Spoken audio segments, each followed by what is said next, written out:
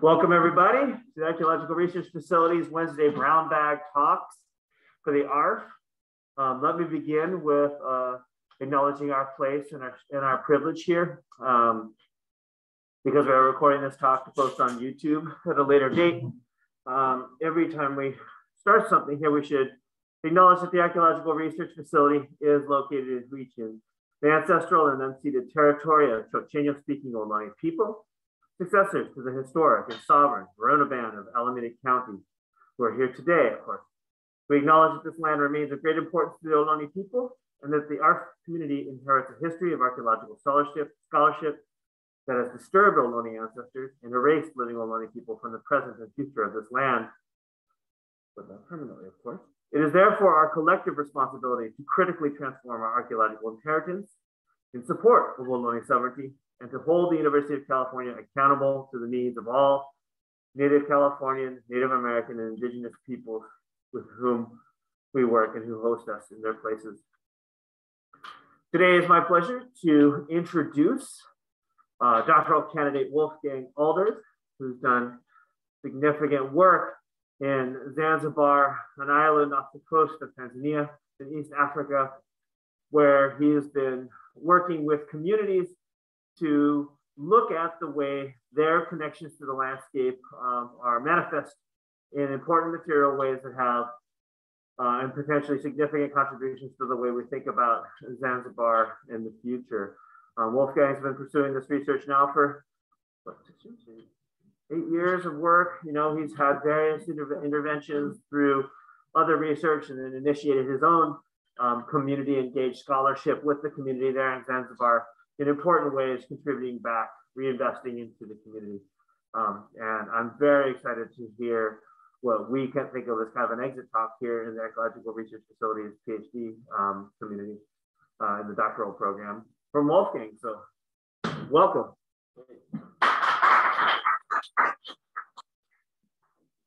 Yeah, sure. Thank you, June. Thanks for the introduction. It's great to be here as well. Thanks everyone for coming. Nice to be in person. Thanks everyone on Zoom as well. My talk is called Uneven Ground, the Archaeology of Settlement Reorganization in Zanzibar, Tanzania. Going to go over the outline for this presentation. First, I'm going to describe the context of where I work, the environment and social history of Zanzibar and coastal East Africa.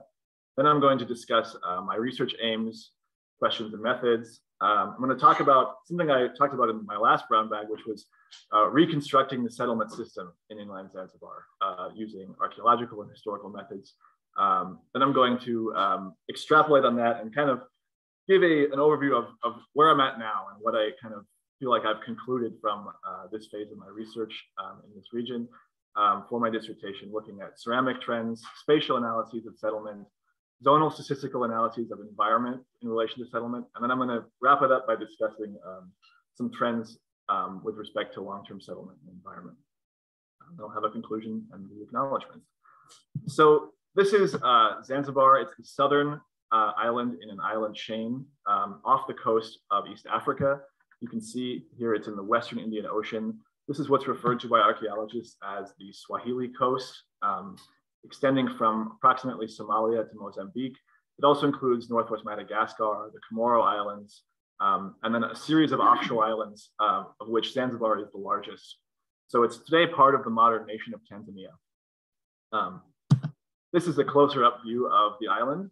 Zanzibar, there are some modern towns that I've listed here, the biggest of which is Zanzibar Stone Town, which is the main urban settlement on the island. Using some satellite imagery, reclassified land use satellite imagery, I've reconstructed, this is basically modern settlement in 2016. So it's showing areas of houses and modern settlement. You can see the largest concentration is in the west here by Zanzibar Stone Town. There's also settlement in the rural areas, especially in the north part of the island, northwest. There's also settlement on the coastal fringes, well as, but slightly less in the south. What you can see if you juxtapose this image of land use classification for modern settlement with the historical zone of the plantation system, you see how the arms of the historical zone really map onto modern settlement. So there's a landscape history in these rural areas that very much relates to the development of this plantation system in the 19th century. This plantation system developed primarily to produce cloves, which are pictured up here on the left. Cloves are a spice. They were very valuable in the 19th century. Today, Zanzibar is still a large producer of cloves. Zanzibar and Pemba both produce a large share of the world's cloves. Towards the late 19th century into the 20th century, clove prices fell and the plantation system diversified to produce copra from coconuts. And so this plantation system was developed through slave labor. So through enslaved, using the labor of enslaved mainland East Africans. Slavery was abolished on the island in 1890 when there was a transition to a system of kind of tenant squatters who were continued to be exploited in various ways to produce clove plantations.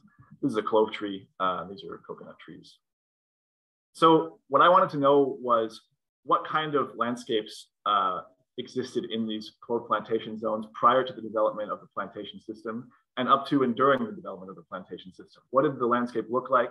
How were settlements organized? And how did that reflect or relate to broader trends of social transformation? I also wanted to investigate land use outside of the areas specifically used for clove and coconut production. So in the Western regions, there's a lot of rice that's grown. Here's pictures of rice fields. And in the East, there's a very different landscape running all down the East coast and into the south of the island. There are these coralline limestone bedrock areas where the land is very rocky. There's very shallow soils. You can see just how rocky it is. There's pretty much no soil in this picture here. So what was settlement like across these areas and how did these different environmental contexts mediate that? This is the survey strip that we planned. We executed the survey in 2019, a systematic survey across a region. And you can see that the aim was to capture settlement within the clove plantation zone as well as outside it in other areas. The idea to reconstruct settlement across a variety of different environmental contexts. Just to go over now briefly the periods of social reorganization that I want to talk about that will frame the results of the survey and the results of my research. So Zanzibar there's a late Stone Age occupation period in Zanzibar that ends around 12,000 years before present when Zanzibar splits off from the mainland. And after that point, it's as far as we know today, not occupied until about the 6th century CE, when mainland East Africans, early Swahili people who were iron workers, agriculturalists, fishers, recolonize the island and settle in these really small coastal villages, places like Fukuchani. They also develop a relatively large town at Ngudiaku, which becomes interlinked into Indian Ocean trading systems in this period. But these are very coastal sites. They're directly on beaches in many cases, and they're quite small, except for Ngudiaku, which becomes a bigger site toward the end of this period. Going into the 11th to 15th centuries, the early second millennium, this is when there's a period of social stratification, urbanism, Islamic conversion across the entire Swahili coast, but on Zanzibar as well. So this is a period where stone architecture in the center of Swahili settlements that primarily comprise of earth and thatch households, but develop. But so there are sort of nascent elites who are invested in constructing stone architecture, monumental mosques and tombs and things like that. On Zanzibar, the first one of these is this townscape at Tumbatu, which also has relations with Mkokotoni.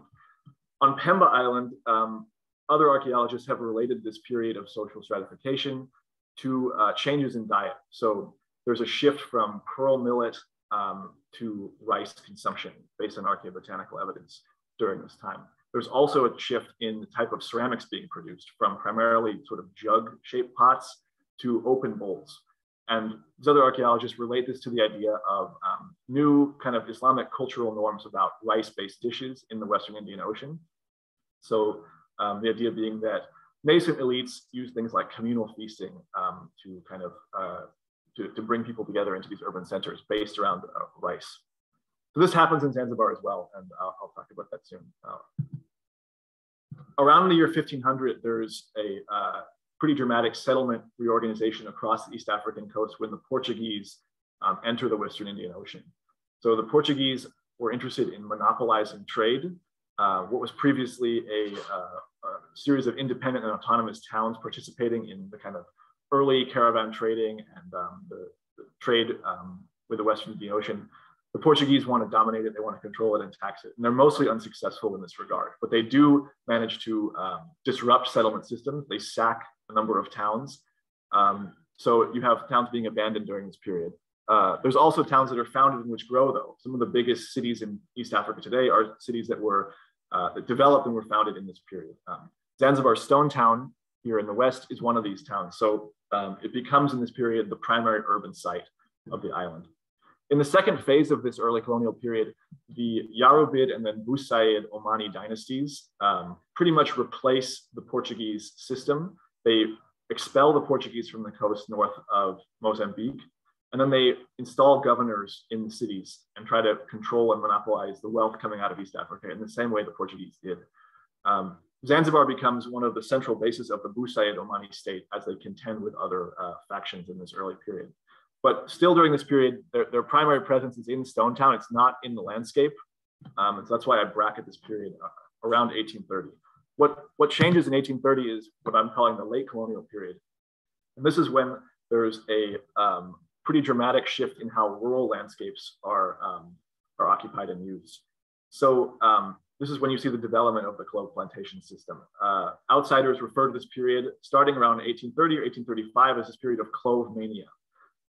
Said, who's the first sultan he's one of the most important sultans in this period, is the first to develop a clove estate basically on his plantation in the 1820s. By the 1830s, though, he's encouraged a number of other Omani planters who were related to him to settle in the rural areas and to develop cloves because of how profitable the crops are. And so this period of clove mania refers to this episode where all across the island, other crops are being uprooted and not planted and left fallow to make room for clove trees. So in this period, Zanzibar becomes a net importer of staple foods for the first time. And there's also this account that there's like meteorological measurements done in the 1870s had to be, or basically it was remarked they had to be redone from previous meteorological measurements in the 1850s because of how much the landscape had changed in that period, in this mid-19th century period. So there's a lot of deforestation, a lot of changes to the rural landscape. And this is where you see the establishment of what could be considered a plantation aristocracy of slave-owning Omani elites, also Swahili and Indian people as well, but mostly Omani Arabs who are controlling land and using the land to produce in a new type of way. So not just for subsistence, but for a kind of cash crop. The second phase of this is during the British, is when the British Protectorate begins in 1890, and this continues to 1963 and ends with the independence of Zanzibar and then the Zanzibar Revolution, which joins the island to Tanzania. But so, as I'll talk about later, material evidence as well as these historical sources and the kind of spatial patterns that I observed in my analysis all sort of corroborate that around 1830, there's a really fundamental transformation in the way that landscapes are used in rural areas that relates to both demographic changes as a result of bringing in mainland enslaved people, as well as the kind of new economic system that develops with clove plantations. Okay, so my research aims were to reconstruct settlement patterns in Zanzibar's plantation landscapes and in rural inland areas in general. I first wanted to, when I started my research, I wanted to look at how field systems work. I wanted to look at how agricultural changes could be mapped onto settlement shifts. And I realized quickly, well, there are no settlement patterns in the inland areas to even compare them against. Settlement has really been studied archaeologically at coastal sites, and it was first necessary to just reconstruct the settlement system landscape in inland areas. Next, I wanted to investigate rural settlement dynamics from a long-term perspective and theorize how these dynamics relate to episodes of social reorganization and transformation. So rural settlement dynamics, urban hinterland dynamics are things that get studied in different periods in Swahili archaeology. In the pre-colonial period, there's a lot of research on this. And my aim was to kind of create a study that would link a long-term perspective together from the pre-colonial period, phase of earliest occupation, to the late colonial period. And then I wanted to broaden the view of historical ecology on the Swahili coast by integrating an investigation of agricultural environments. A lot of historical archaeology focuses on coastal sites and focuses on marine resource subsistence and fishing. And I wanted to, which is a very important feature of Swahili landscapes, but I wanted to also look at how agricultural environments in inland areas might have also related to these transformations. This leads to my research questions, which I'll go through as I think I go through the talk, but they basically relate to the aims. And there's different methods I use for them. So, but let's talk about the first research question. What are the settlement patterns in rural inland Zanzibar from the period of earliest occupation to the late colonial period? And that's my question here. So to do this, I first developed a systematic and judgmental survey in this region that I indicated before. This map shows the different survey transects we planned. The blue transects are systematic surveys selected randomly within the squares. The green squares represent areas where, through collaboration with community partners, we developed a survey plan to investigate things of interest to local community members. In the far west here, we weren't able to survey very much. That's because modern sand and gravel mining has really denuded the landscape in this region. There's also mangrove swamps. So unfortunately, we couldn't get that part of the island, but I basically divided up the transects we could achieve into these survey regions, which have particular environmental features. This is an example of how these transects worked. Right, you can see this is kind of best case scenario here, where we can do shovel test pits in a grid, use a grid system to delineate site sizes where we found archaeological materials. Worst case scenario is in the east here, where, not really worst case scenario, but it's just how it happened. The stony landscape means that you can't really dig shovel test pits. Up here in Kandwe, you can see we got halfway through digging our shovel test pits, and then we hit this kind of rocky area where it's just not possible. Also, the brush is very thick in this area, meaning that staying directly in the transect is quite difficult. But anyways, as a result of this, this is the kind of final map I've produced showing the sites we've recovered, 44 sites in total, 7 of the pre-colonial period, 4 sites dating to the early colonial period, and 32 sites dating to the late colonial period, and then 2 sites of indeterminate period. Dating these sites, for dating these sites, we mostly use ceramic typologies of imported ceramics, which is pretty well established in East African archaeology. And it let us pretty easily narrow down what period sites belong to. So I can go through these site types we recovered. I'm not going to spend too much time on this, since this is what I've discussed in a previous brown bag. And I wanted to get more to the spatial analyses and ceramic analyses, but briefly, in the 11th to 15th centuries, there are these pre-colonial inland village communities at Wanakombo and Kirikacha. These are some of the largest sites we recovered. They're sites with deep soils, lots of ceramic materials near perennial streams. There's also sites in the eastern area in these swidden field plots of modern farmers. So these are ceramic scatters. The best guess is that these represent areas of the same types of agricultural activity in the past. So they probably represent sort of ephemeral or seasonal occupation in swidden field plots in the same way that farmers today use this landscape. And I'll talk about that more later. We also identified this coastal village up here at Changani, which I won't discuss much in this talk. Going into the early colonial period, or sorry, these are just some examples. We can go back to these more if people have questions later. I'm going to skip ahead for now. In the early colonial period, in phase 1, we're really just talking about the site of Kandwe, and then more of these ceramic surface scatters in the field plots of swidden farmers today in the eastern region. So the west and central areas are not occupied in the first phase, this Portuguese period of the early colonial period. Toward the end of this period, by the late 18th or early 19th century, there's a site of Njuaku, which is a small village occupied there. Some examples of these sites, gonna go back to those later. And then in the late colonial period, there are really 4 different types of sites we identified. There are these ceramic scatters representing possibly small hamlets or field houses, areas of agricultural activity in the east and west. There are things that are clearly identifiable as sort of plantation estates with stone architecture.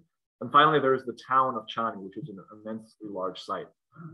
32 sites in general across all periods here. One thing to notice is the persistence of these types of sites in the eastern region, which is something I'll return to later. Right, so here are these ceramic scatter sites. Estates, 3 sites really, Kibirakani, Wanakombo, and Kataleni. I'm not showing this imagery of Kataleni because we didn't, it's a currently occupied house basically. And people who were there couldn't come speak with us, so we have basically not gonna publish the pictures of that. Anyways, moving along, this is the town of Chani. It kind of defeated our survey methodology, right? Because it's so big that the further you get out on this grid of shovel test pits, the more you lose in these areas between the arms of the grid. The next way to reconstruct settlement, once you get to about 1890, we found is that archaeological evidence for settlement patterns become less useful than the historical sources that start appearing pretty much right as the British seize Zanzibar and make it into a protectorate in 1890. So what we found is this really, really interesting map called I call it the Khan Bahadur map. It's a map made by a person named Imam Sharif Khan Bahadur, who was employed by the British Survey of India and published this map in 1907. It refers to settlements made, it refers to surveys conducted across the island between 1890 and 1900 is the approximation.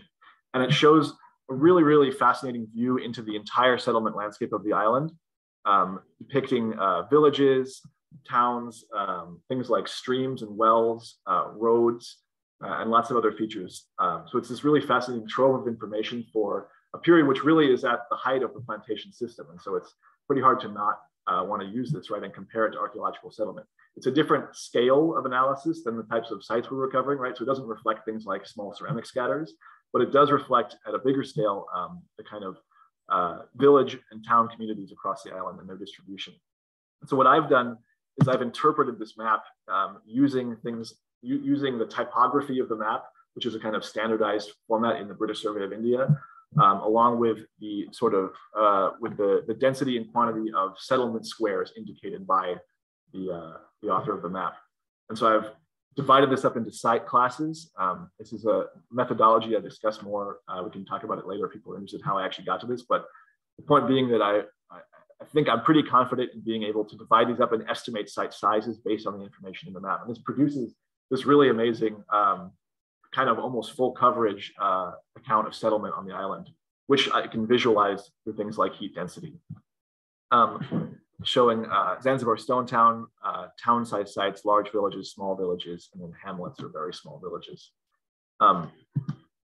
Other features from the Khan Bahadur map that are really fascinating are place names listed in areas where there are no villages, right? So this suggests a really intense degree of familiarity between the author of this map, who's working for the British colonial state, mind you, right? So I'm currently researching more into this. I'm very curious to learn about the history of how these maps were made, the relationship between the map makers and local communities, right? How much this person was given access versus excluded from certain places. That's all very interesting. This really is, it's an image of a kind of imperial gaze on Zanzibar, right? And it's the development of that systemizing of the landscape, which previous to this didn't really exist. But there are place names. There are the palaces and estates of the Busaid rulers.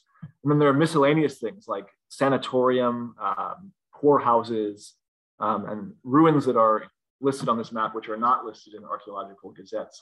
Also very interesting is the hydrological system. So I've traced this from the map, showing above ground streams and then well systems pretty much in areas all around the places where there are no streams. I think reflecting the importance of water for settlement across the island.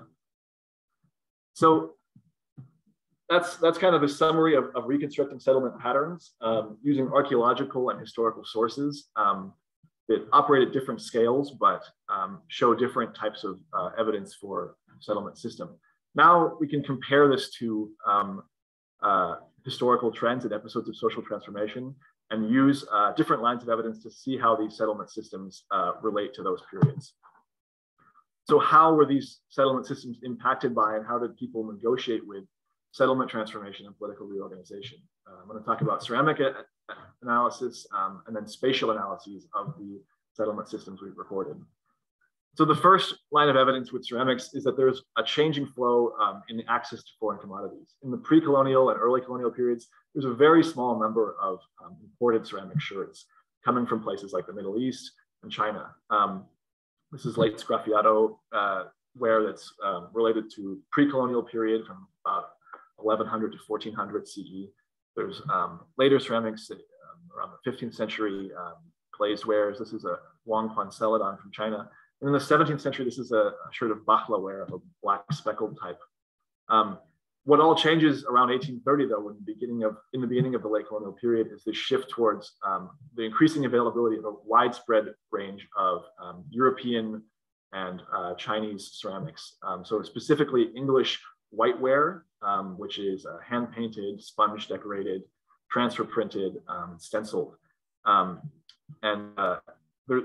Whiteware replaces pearlware in production between 1820 and 1830.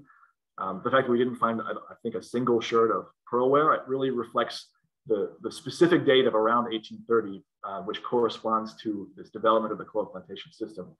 So these lines of evidence converge in that way. The next line of evidence with ceramics we looked at was ceramic attribute analysis. So measuring things like ceramic temper, fabric color, and clay color in local ceramic layers. And the overall trend is from what I interpret as localized to regional production, and possibly the influence of mainland East African potters who were brought as enslaved people in the early 19th century. So there's a shift so what I've basically noticed is that like temper and color seem to correspond in some way to geological and soil types across the island in the west, central, and east regions. The further west you go in Zanzibar, the sandier the landscape becomes in general. So the far east has kind of silty clays. The central area is a kind of sandy clay, and then the western area, it's clay sand essentially. And this, I noticed, corresponds to differences in coarseness in ceramic temper. So it'd be interesting to figure out, where the actual sources of clay are coming from. But I suspect that the correspondences between geography and ceramic tempers reflects localized production of ceramics, and that seems to be the case elsewhere in the Swahili coast. I think this is data that kind of supports this at this regional scale. Toward the beginning in the late colonial period, though, everything kind of becomes more, consistent. Color of fabric and clay becomes darker in general, and then ceramics become finer and less coarse in general. And so I think this reflects some kind of change in the way that ceramics are being produced, that clay is being sourced, that may reflect changes in the composition of potters, communities of potters, possibly reflecting more regional integration. Ceramic types also change. So there's a shift from the pre-colonial and early colonial period where open bowls dominate the assemblage, which is the case across the Swahili coast, to a phase in the late colonial period where these kind of everted rim carinated cooking pots become the central type of ceramic being produced, the main type. This MISC category here, probably also a lot of these are from everted rim carinated pots. There are less diagnostic forms there. So this shift could relate to a few things. I think one, it mostly relates to the widespread availability now of imported open bowls, like this bowl here, which is an antique shop in Zanzibar, dates to the late 19th century, which may replace the locally made ceramic bowls. It may also reflect changes in diet. Cassava, it's pretty well established that cassava was introduced to Zanzibar in 1799, and cassava becomes really the staple food of enslaved people on the island in the 19th century, and becomes widespread then. And so the shift may relate to something like new staple foods. Finally, it also may relate to the way that these pots are used today. So what you observe if you're in Zanzibar today is that everted rim cooking pots like this are pretty much the only locally made ceramic that's still used on a regular basis. And they're used in contexts where people are preparing food in places outside of the domestic household. They're also used in domestic households in some cases, but you often see them out in town as a kind of food cart stand where people are coming for lunch, coming to eat outside of the domestic household. So there's possibly this is just my theory, that there's some relationship there where new economic conditions, new economic circumstances, where suddenly there are lots of people working in contexts outside of their own domestic households, produces a situation where there's a greater demand for things like bowls like this for provisioning workers and people like that, enslaved people. So now I want to get into some of the spatial analyses that also correspond to changes relating to the colored plantation system. The statistical analyses for settlement in the pre-colonial and early colonial period really they reflect what you can kind of see with your own eyes because there are so few sites, right? This is a rank size graph. It has a convex pattern, which it basically reflects the relationship between site size and site rank. And so it's a way of visualizing how integrated or unintegrated sites were across the landscape. What a convex distribution like this suggests is that the largest site in the system is smaller than would be expected in what's called the log normal prediction, and that smaller sites are larger than would be expected. So this suggests a relatively unintegrated or autonomous system of regional settlement. And I'll show you different examples later.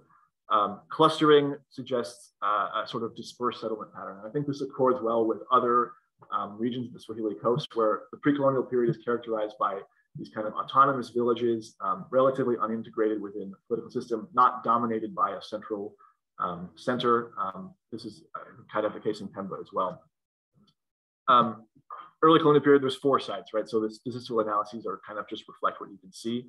What's there to note here is that really the eastern region is the only area that remains occupied during the first phase of this period. Later on, Juaku is occupied in the central region. So going into the late colonial period, there's a change though. Instead of a totally convex settlement system, we now have this thing called a primo-convex. I've never said that word out loud before, I've just been reading it. Primo-convex rank size system, where there's still this kind of convex graph for the smaller sites in the settlement system, but now there's a very large site at the top. That's that town of Chami.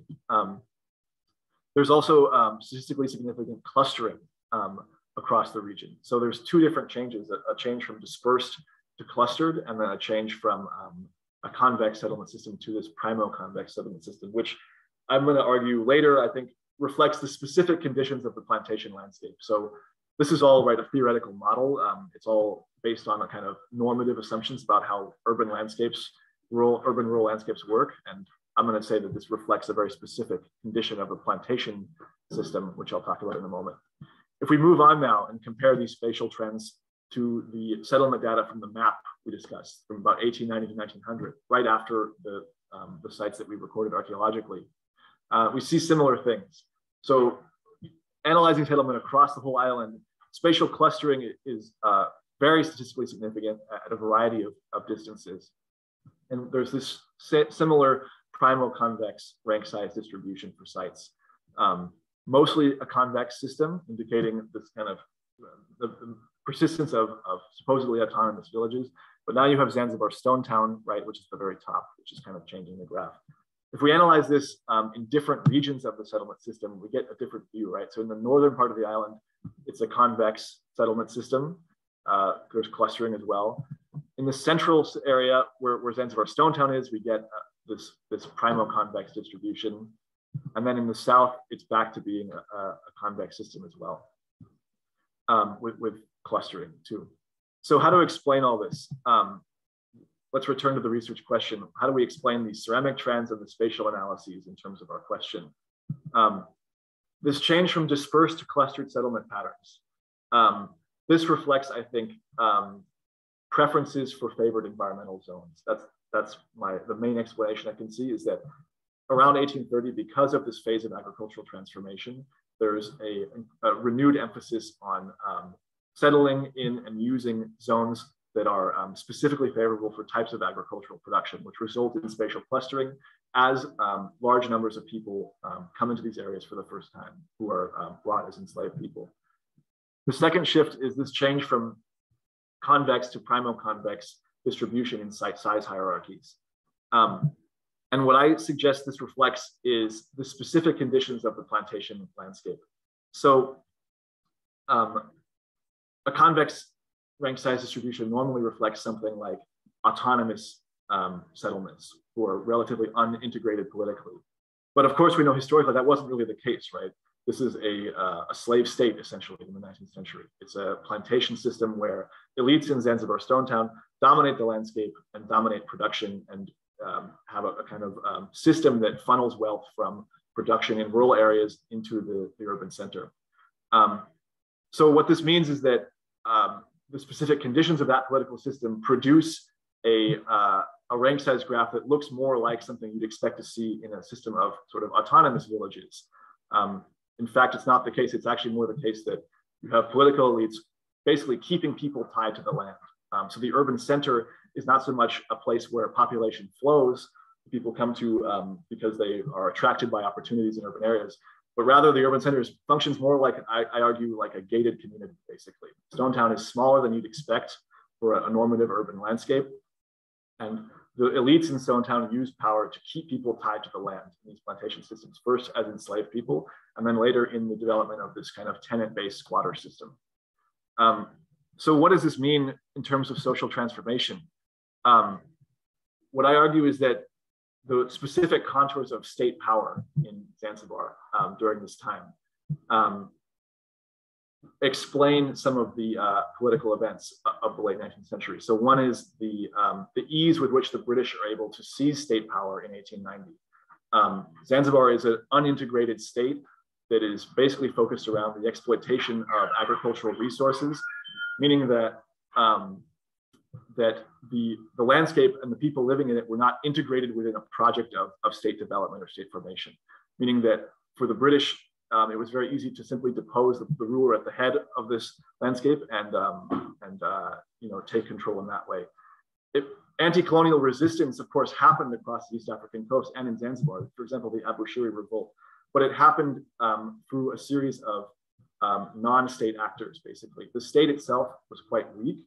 There were all these other hierarchical elements in places like the sort of villages and towns of Zanzibar, as well as on the mainland, which organized resistance in different ways, not at the level of the state.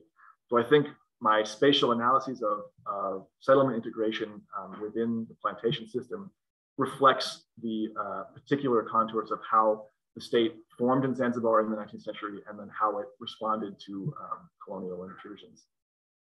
So lastly, I want to talk about the different environmental contexts of Zanzibar and how they mediated Swahili social development and then the development of the closed plantation system. I analyzed this through a method called zonal statistical analysis, using data sets of different environmental contexts across the island and comparing settlement to these different zones in a statistical way. And so these are the kind of zones that I analyzed settlement across for both my archaeological sites as well as for settlement. It's a lot. I'm going to skip through kind of some things. So what I initially sort of found here is that based on site locations, I could create aggregated suitability models for site locations for all periods. So what I found is that the pre-colonial inland village sites favored the same environmental zones as late colonial sites. Since late colonial sites developed during this period of this clove mania period, right, and reflect a preference for environments suitable for agricultural production, I'm arguing it's not a stretch to suggest that pre-colonial inland village residents shared this preference too. These are some of the zones that I analyzed that used to create these sort of aggregates for site suitability. So these darker areas here reflect the conditions that I observed for site locations for both the pre-colonial and the late colonial periods. And then I just wanted to note that this model of site suitability for my archaeological sites maps really well onto the actual known settlement system recorded in the 1907 map. You can see, especially down here, like just the way that known settlements really follow the areas of high probability for site prediction, right? But what this suggests is that, and what this kind of shows is, I didn't even animate it, but there's a fragmented history of settlement in these favored agricultural zones in the west and central regions. From about 1100 to 1400, there are these inland village sites that we recorded, which follow the same trends as the plantation system, which develops in the 19th century. So if we go back in time, right, in the late first millennium, Swahili communities settled permanently in coastal areas of the island, where there are these bountiful marine resources. And the question is, why would people leave the coast to occupy inland areas permanently, starting in the early second millennium? It's likely not population pressure, since settlements are small and dispersed in this period. But since pre-colonial villages are found in the same environmental zones as sites of the late colonial plantation system, it's not too much of a leap to assume that agricultural products were also part of the equation. This is corroborated by the presence of millet bread oven fragments found at both these pre-colonial villages, as well as the large quantities of these open bowls we found, which are associated elsewhere with rice-based dishes. So these inland village communities may have been settled by farmers wishing to meet some kind of demand for grain crops driven by new Islamic cultural norms of the Western Indian Ocean. The presence of imported luxury ceramics at these sites attests to what inland villagers may have been able to acquire in exchange for their grain. These sites are abandoned along with the stone town in the 14th century, and these favorable agricultural zones were not reoccupied again until the late colonial period. when agricultural production became a focus of social and economic life under the plantation system once again. So the emerging view is somewhat paradoxical. The most agriculturally fertile regions of the island were settled sporadically. The settlement history of the region is fragmented and associated with specific conditions of demand for socially or economically in-demand products.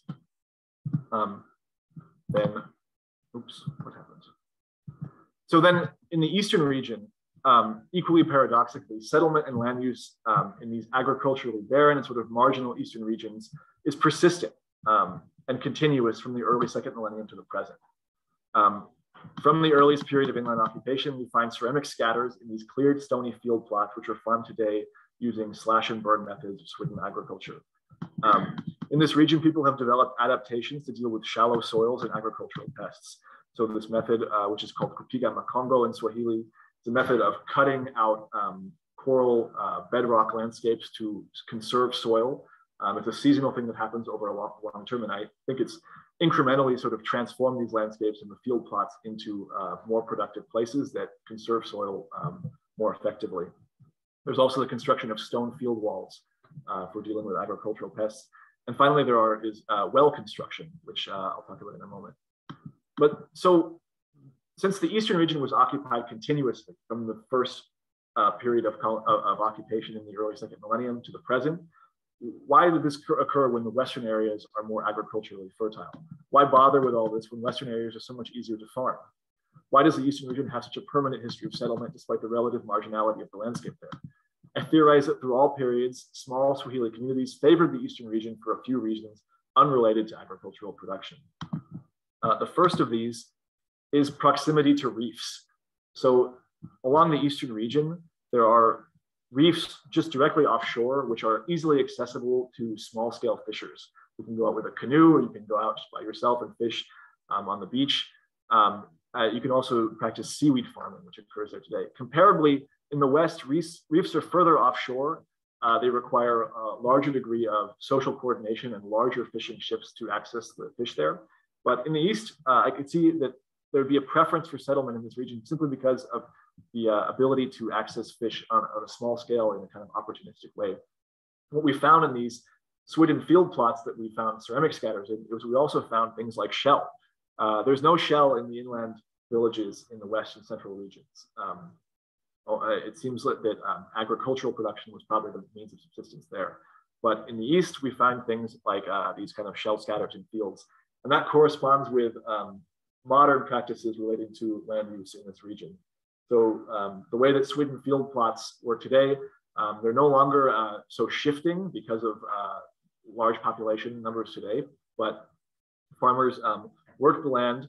They often bring their families out and camp for a period in the planting season.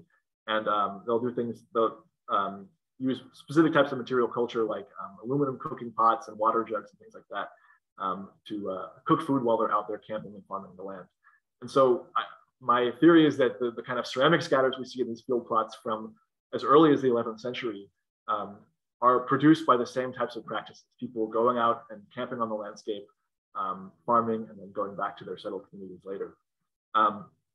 Also, so wells. So these wells were things that were recorded, in the early or late 19th century on the map. There are also wells in the eastern region where we look and we come across it in the landscape. This is another adaptation, you could say, that enabled settlement in this region.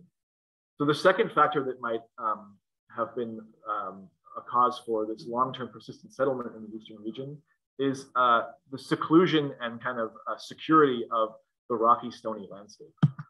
So this is the site of Kandwi here, and this is the site of Pwani Mchangani. Pwani Mchangani is a pre-colonial Swahili village occupied up until about the 15th century. After the 15th century, it appears to have been abandoned. Kandwi, meanwhile, is inland from the site on this rocky, stony plateau, which you can see a view of here. And Kandwi was founded about the 15th century, the late 15th century, early 16th century, and then persists into the 19th century. And so the best that I can theorize is that there might be some spatial reason why Kandwi was founded pretty much the same time Pwani Mchangani was abandoned. And this period corresponds to this period of Portuguese incursion. So the Portuguese, we know, sailed up and down the east coast of the island. And it may have been the case that residents relocated from coastal areas to economy because of how secluded it is. This is a viewshed model showing how the plateau really makes settlement behind it much less visible from the coast. So it would have been a sort of defensive and secluded environment, a kind of naturally fortified area that residents in this turbulent period of Portuguese colonialism may have occupied after abandoning the coastal site of Plantation Chagani, while still having access to these nearshore reefs. Not that far, it's only a few kilometers. Here's a picture of our survey team. This is the single kind of stony path up to the top of the plateau where the site is located. You can see the possible defensive or fortified possibilities of this site. So these two reasons, access to reefs and seclusion and kind of fortification, I argue are some of the reasons why settlement is so much more persistent in the eastern regions, despite its agricultural marginality. In contrast, the western regions experience settlement growth in these kind of fits and starts in this fragmented pattern related to demand for specific agricultural products. Yeah, so that's it. The settlement, the project reconstructed inland settlement, and we theorized some things relating to social transformations across different periods from the pre-colonial era to the late colonial period. And I'd like to thank my team, my advisors, everyone here at the ARF. Thanks so much for having me. Thank you, Nico and June, for hosting me here. Yeah, that's it. I'll open it for questions.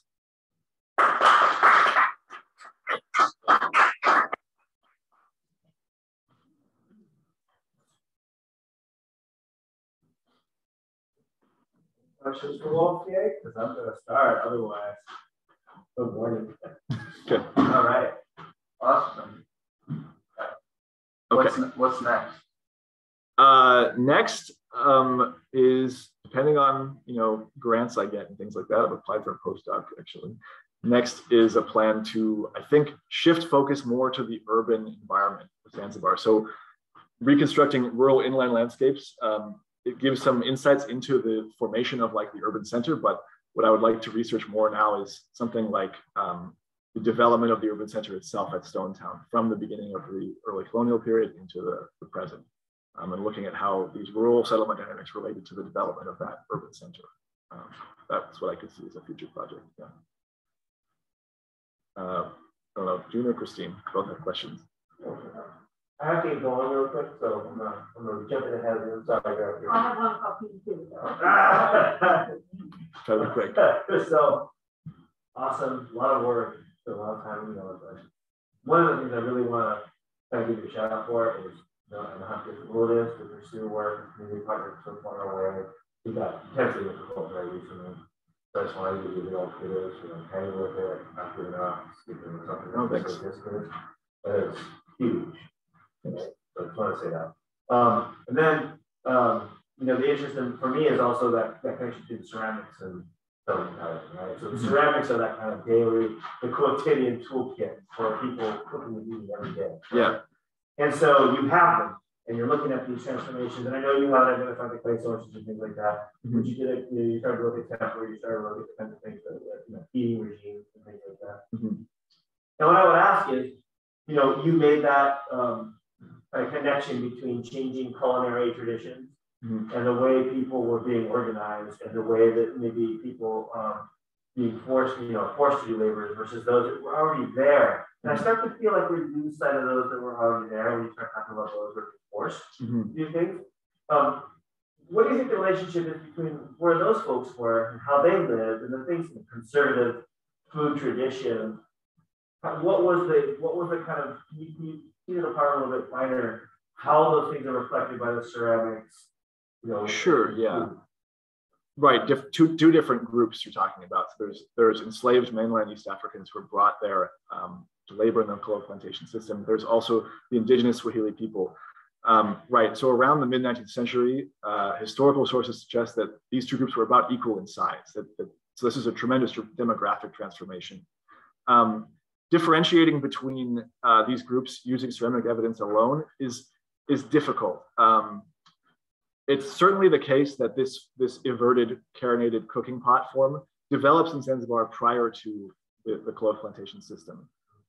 So there's an archaeologist, Sarah Croucher, who's shown that is probably continuous as a form from about the 16th century to or really into the 20th century. And it's a derived form from earlier, what's called like late Tana tradition TIW ceramics that are part of the Swahili ceramic tradition on the coast. So the fact that it becomes so common and widespread, so I guess I would argue that like the ceramic form is something that develops on the island internally prior to these groups. Then I think the changes in the temper and the color may relate to the transformations as a result of enslaved people being brought to the island.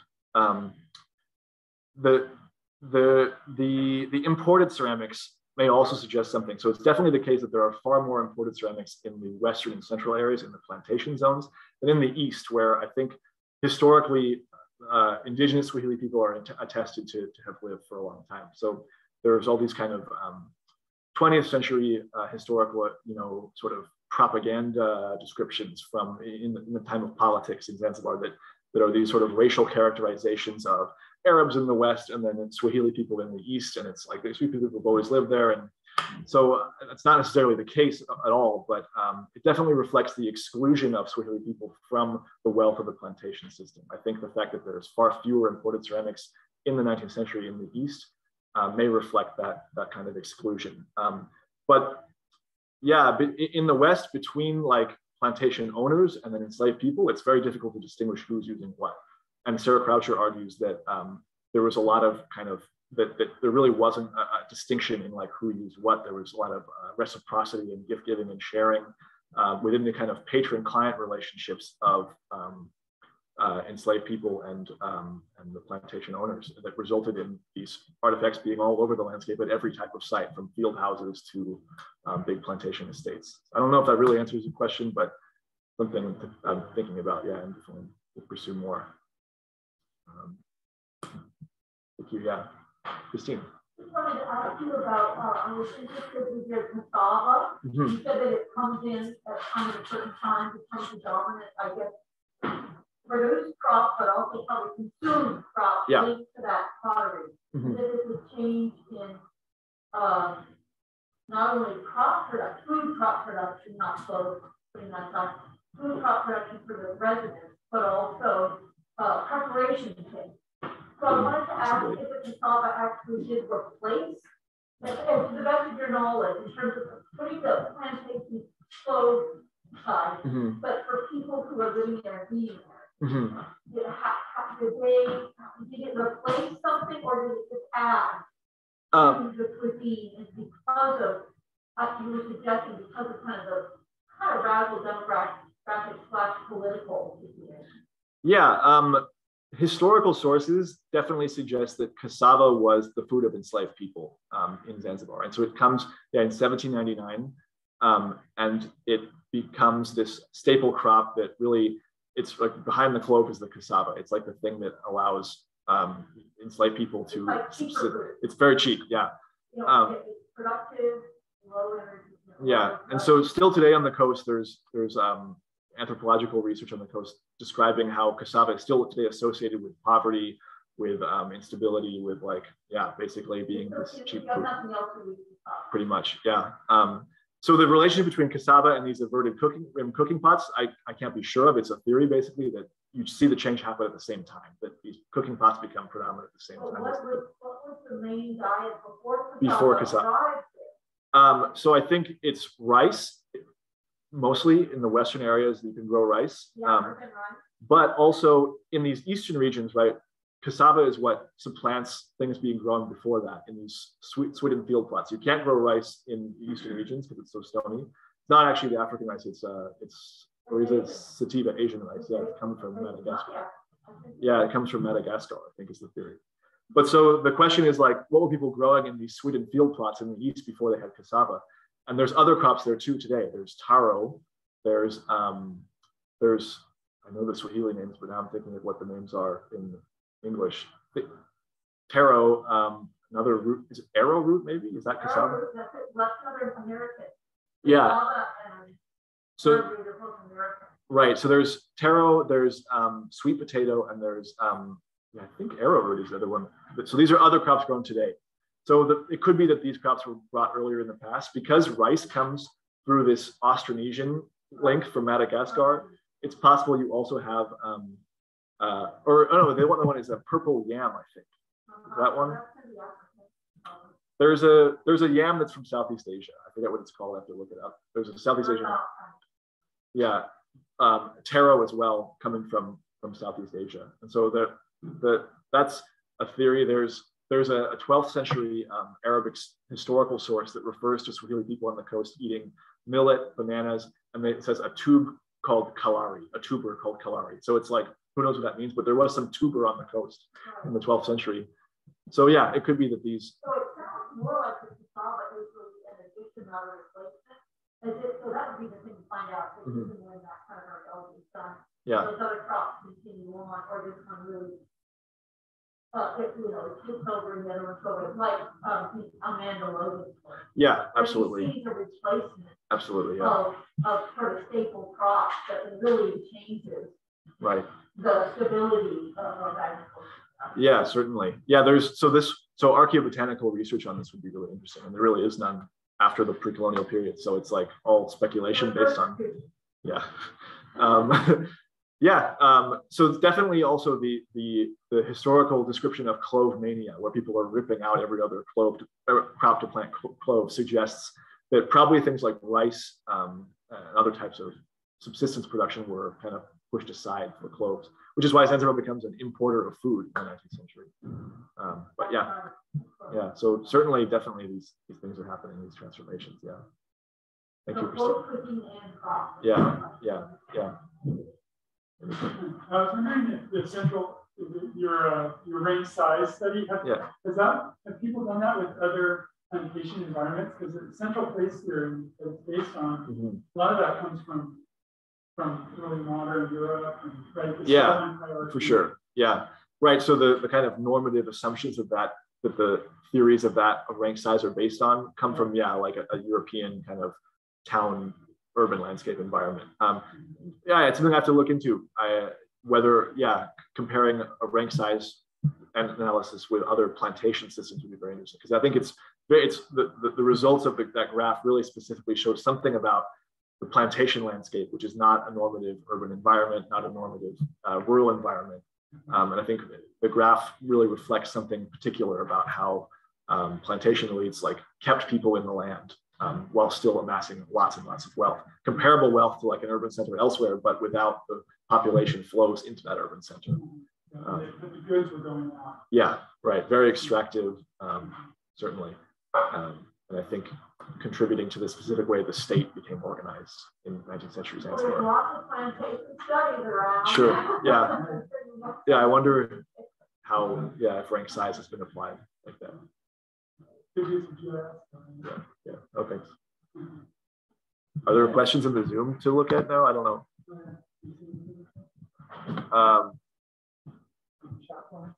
Okay. Well, Maria Young my mother asked, where did you get that great map? I got it through perusing archival sources, basically, just kind of by happenstance. That's the answer, yeah.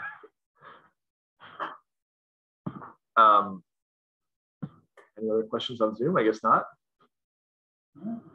Thank you. Okay, thanks everyone.